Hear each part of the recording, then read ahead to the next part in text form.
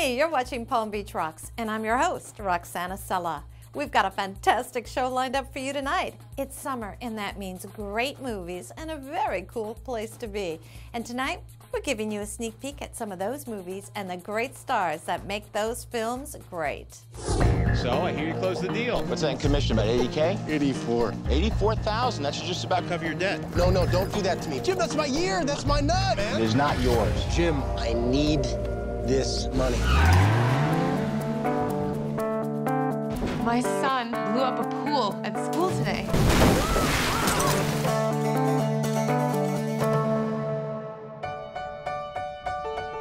Sam, I'd like to talk to you about your father's estate. He left you this. Your shaving kit. $150,000. I'm supposed to give to some woman and kid I've never even met? Record producer Jerry Harper is survived by his wife and son. It's official. I don't exist. Hi, Elizabeth. Thanks for being on our show, Palm Beach Rocks. Thanks for having me. You know, let's start off right away with the new film by DreamWorks, People Like Us. Yeah. What an amazing show. Thank you. I'm glad you liked it. I did. What drew you to your part? I play Frankie. She is a struggling single mom.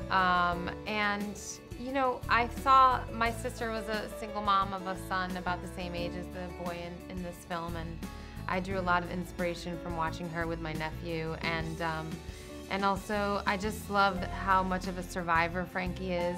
She really appealed to me in that way. And then the theme of the movie overall appealed to me. You know, this is a film about a brother and sister who find each other as adults. And, you know, I really just love the idea that we don't get to choose our family, but we really do get to choose if we like them. Right. And, you know, a lot of this was true. Yeah, this film, Alex Kurtzman, the writer-director, he went to a party when he was 30 years old, and a woman came up to him and said, "Hey, I'm your sister that you didn't know you had." And his dad had a second secret family. And, you know, it's a really interesting way to look at a parent through the lenses of both the child that he left behind and the child that he was with his whole life. And, you know, to have those two experiences come together in this film and what we expect and what we think of our parents. Yeah, right. You know, I loved it because it was a drama, but yet there was a lot of comedy, and I thought that really came out in your personality. Thank you. I thought that was great. So, you know, you've done such a great body of work. What are some of your favorite things that you've done? Well, my favorite character, frankly, was Miri Linky in Zack and Miri Make a Porno.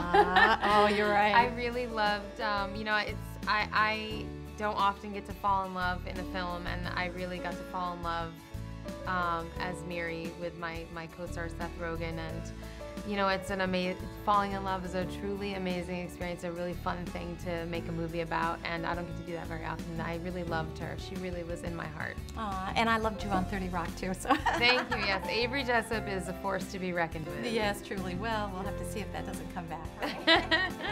I hear good things. I hear good rumors. Now, you also have a production company with your husband. Is there anything you want to share with us? Anything? I do. My production company, Brownstone Production, we just produced a movie called Pitch Perfect, which is a comedy set in the world of competitive collegiate a cappella, and it stars a bunch of young, amazing actors. Anna Kendrick, the Oscar nominee, is at the heart of the film, and we surrounded her with a bunch of really fun characters.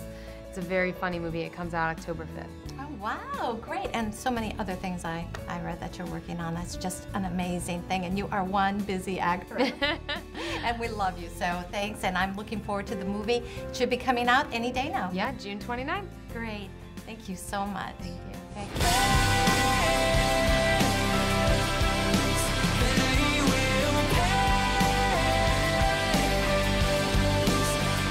Did you tell her everything you know?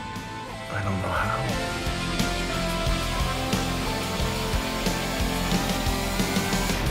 Maybe we could both start trying to be people.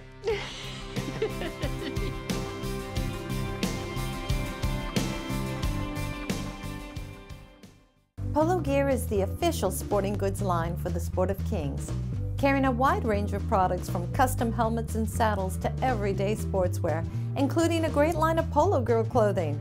Polo Gear has everything you need to play the game of polo. For over 4 decades, the people have lived under the rule of a tyrant who denies them their most basic human rights. the time has come for him to step aside. We must keep on with the NATO mission and bring him to justice. I am for free press, fair elections, and equal rights for women. I can't say that. On your mark, get set!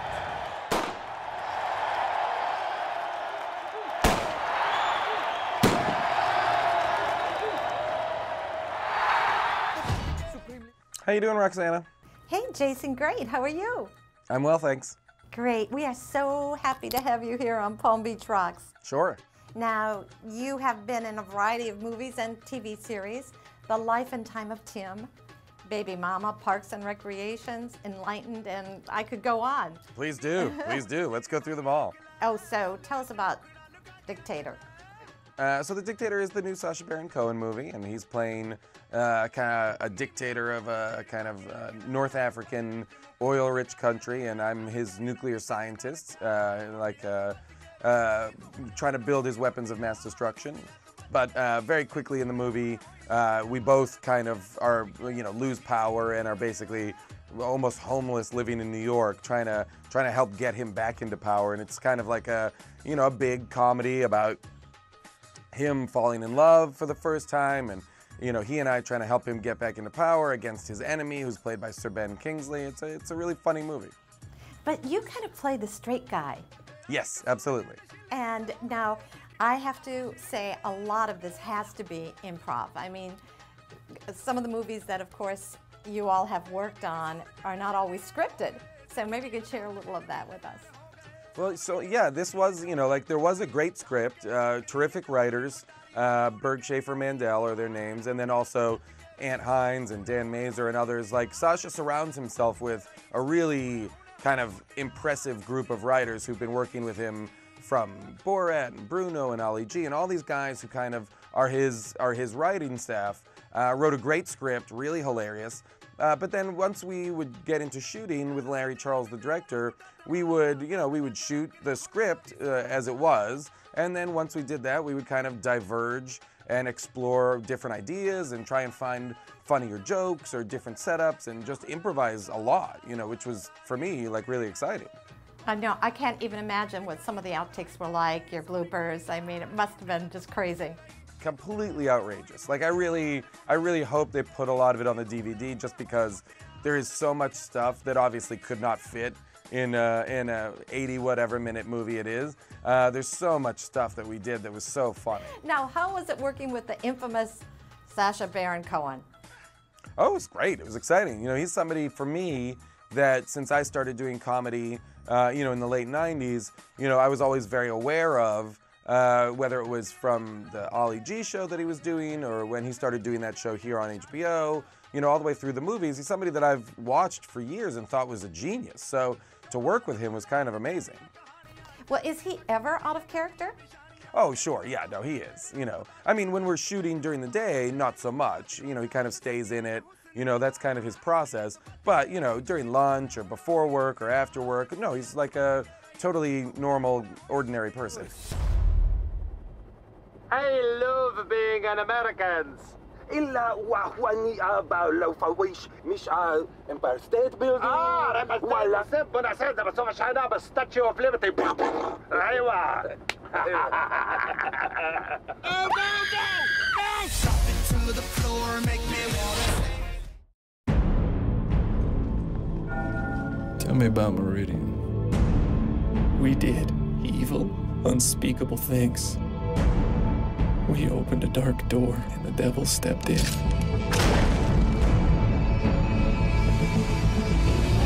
Are you a gunslinger then? Just heading out west to look for work on the railroad. Hey, Rox. Rox. Hey, I am so happy to have you here on Palm Beach Rocks. Oh, we're happy to be here. Thanks for having us. How you doing? Good. Now, you guys are in this awesome movie, and it's coming out on DVD. Can you share a little bit with us? Yeah, well, the television show is called Hell on Wheels, and it's on AMC. The DVD and Blu-ray is out right now.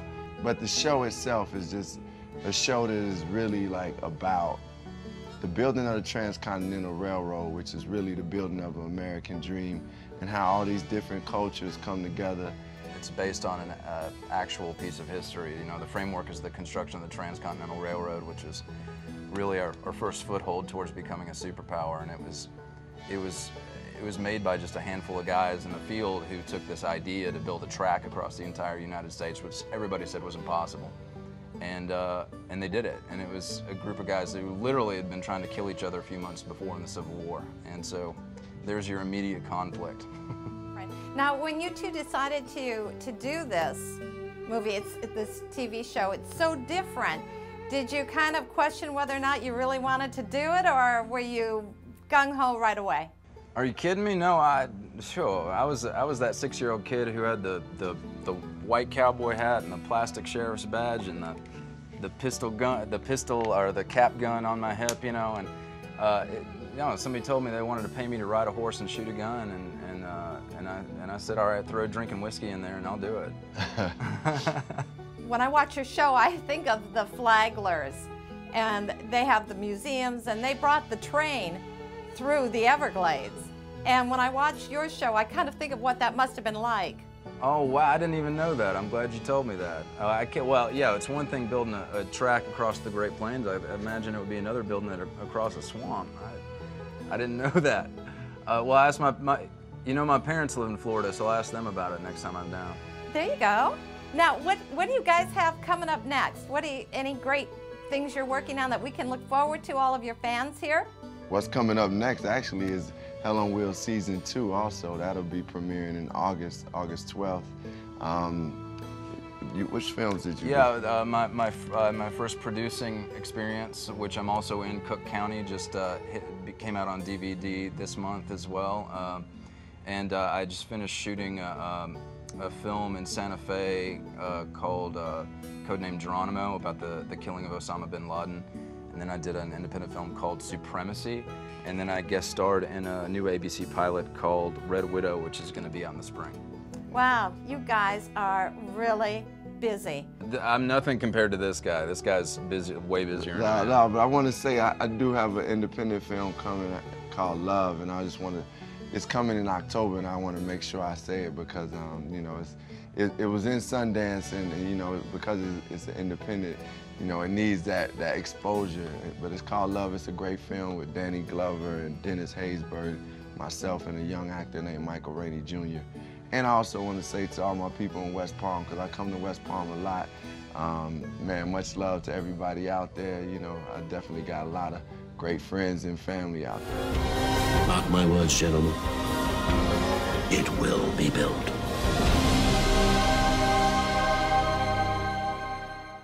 Hi, Ivanka. Thanks for being on our show, Palm Beach Rocks. Oh, it's my greatest pleasure. I love Palm Beach. I know you do. And I have to say, Ivanka, it's been a few years since I've seen you. We actually met on the red carpet with Sean Connery's Dressed to Kill. Oh, wow. Okay, cool. Always a fun event. So, Ivanka, it's been said so many times that you can never have it all. But, you know, I think in your case, you've proven that very statement to be wrong. Well, that's very kind. I think everything's a bit of a work in progress, obviously. I was new wife. I was married around 3 years ago, and new mother. I had my first baby 10 months ago, and just trying to balance a great personal life with a meaningful and fulfilling professional life is quite a challenge. But there are, you know, a few tips for how to get that done. Good. Now, how does a woman like yourself, so busy, beautiful, author, let's add that to it, and, you know, a fashion icon, I mean, designing all your new things. What is your secret to making it all happen? Well, I think that you have to prioritize efficiently. You have to delegate where possible and to capable people. I think you have to manage your life, and technology is a great way to do that. I partnered recently with Motorola because I'd been introduced to their products over the years by various friends of mine, and it's been very helpful to me to have smartphones that basically almost act like personal assistants in terms of managing my agenda and my calendar and coordinating everything in my life. So I'm recently obsessed with the Droid Razr Max, which is a phone that has 21 hours of talk time prior to the battery dying. So it's rather remarkable. And then there's another Motorola phone that's also really special, which is the Droid 4, and that has a terrific keypad. So, you know, I need the keypad. I've never been good at sort of the point and touch form of typing. So, you know, there's a lot of technology out there that's helped me to juggle better.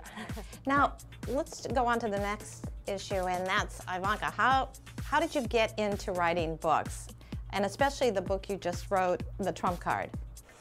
Trump Card was a lot of fun for me. I would get numerous letters from young people and from their parents while I was on The Apprentice and you know, over the course of the last several seasons, asking me for basic life advice in the early stages of one's career. And really, you don't have many business books that are geared towards a person who's in their first 1, 2, 3 jobs. They tend to be memoirs written from the perspective of normally a man, often 70 years old or older, reflecting back on a long career. And while that's valuable, I think it can be a little less accessible to somebody who's just starting. So I wanted to really speak to that audience and engage them with some of my observations, both as somebody who's been employed by companies outside of the Trump Organization and now obviously an employer to many young people. Well, thank you so much for sharing with us, Ivanka. I can't wait to see the new line and read your book. Do you love coffee or tea like I do? Would you believe you could lose weight drinking it? Well, it's all part of a great event for a great purpose.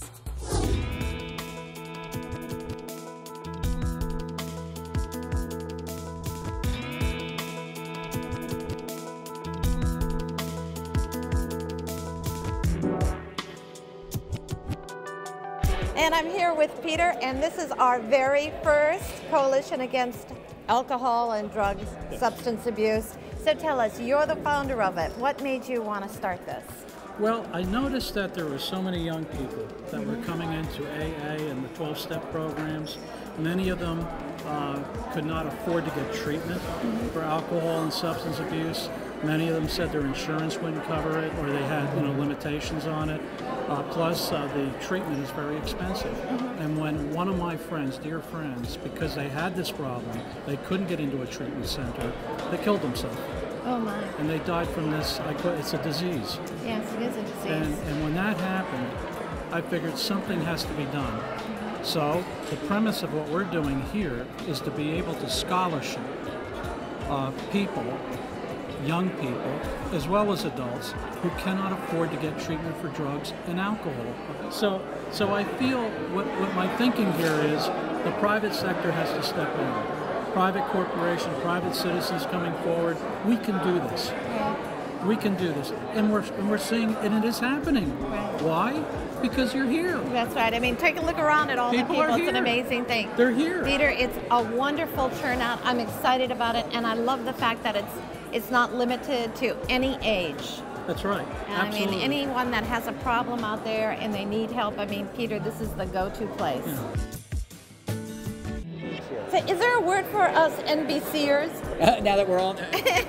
Are we on the Peacock Network? Everyone's got their feathers out tonight? So now, this is so cool to have you here, but I think it's even more important that this is something that the community can really get involved in. Well, I think what we're able to do at News Channel 5 is provide a platform for organizations like the South Florida Coalition Fighting Substance Abuse, because again, in this economy where there isn't the money to help people who need this kind of treatment, it's a very bold step for this group, first of all, to come together, and then second of all, to reach out to the community and say, well, how can the community help us get involved? And what we can do as a media organization is sort of promote it, show people who are success stories, because alcohol and drug abuse affects countless numbers of families. Everybody, all ages, male, female, it doesn't matter. Absolutely, right? And so for us, it's our pleasure for WPTV to be a part of this event, to get out there and to show people that there are groups coming together, even in these tough economic times, to try to fight this problem. Right, come together, and there is a number,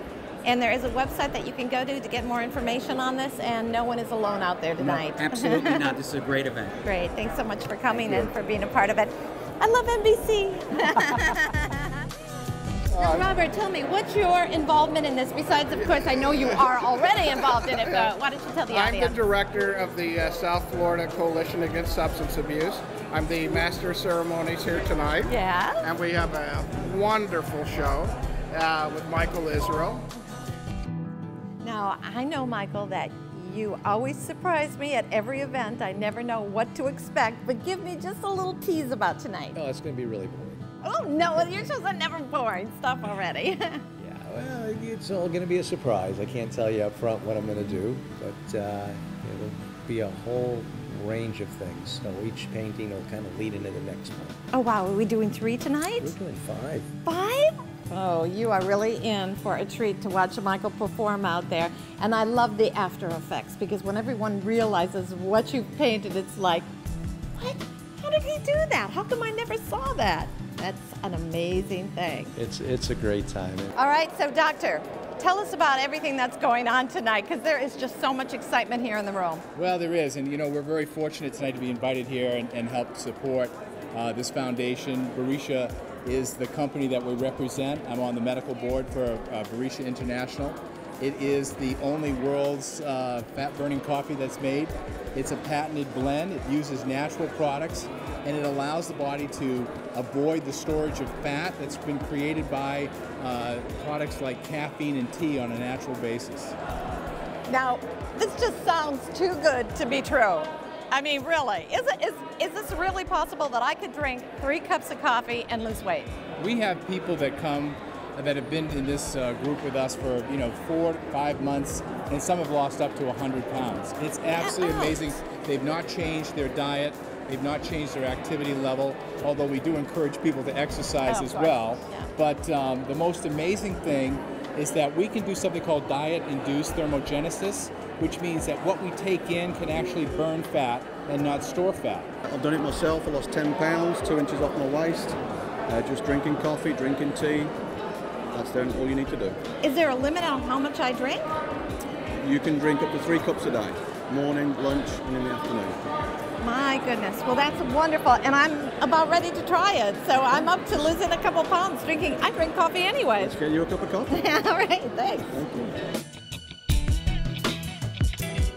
Smells good. Tell the truth. Do I look thinner? But I just want to say thank you, Robert, for doing this. And Peter, really, this is just an amazing coalition that you've put together. Thanks, Robert. And I just want to say on a personal note that from Rock's World, we would like to be a partner in this donation and giving part of our proceeds to this. So whatever we can do to help is our pleasure. Well, thank you for getting the word out to thousands of people through Palm Beach Rocks. You know, Amanda, it was so exciting to be with you at the Tea Time Classic. That was an exciting event, wasn't it? Yeah, it was great. And I have to say, it was especially great because we got to share this fabulous award. We each got our own, of course. I'm really proud of that because it really represents my heart to help the community and young folks that are having difficulty and drug abuse, and I just think it's really, really important to support the youth that are being challenged in this generation. So do we have a surprise for you at the end of the show? That's right, Heidi Klum and her new video. Ooh, you're not gonna wanna miss it. Hey guys, from all of us at Palm Beach Rocks and RocksWorld.tv, June 22nd and June 23rd, Don King returns to Hard Rock Live at Seminole Hard Rock Hotel and Casino to bring another World Championship fight card back to Florida. And if that's not enough excitement, it's Don King's 80th birthday bash, all at the same time. So come celebrate with Don King and the Hard Rock Casino. I'll be there to help Don blow out the candle. How about you? RocksWorld.tv has just launched, and it isn't just a website. It's a full-fledged network consisting of over 7 channels and an online editorial calendar magazine, reaching billions globally. There's all the great celebrities, recipes, and fun interviews you've loved over the past 8 years, and more. And if this isn't enough, watch for our new dynamic way of shopping online. It's the luxe lifestyle we all love, not just for the rich and famous, but for the world, as in RocksWorld.tv. Palm Beach, keep rocking because the world is watching. See you next show. You're not going to want to miss the end of this show. I've got a surprise for you. You know how we love those Victoria's Secret girls. We travel to New York to cover their fashion show week, and then we go to Miami and work with them there. And we love Heidi Klum. But this time, Heidi, I think you just may lose your wings.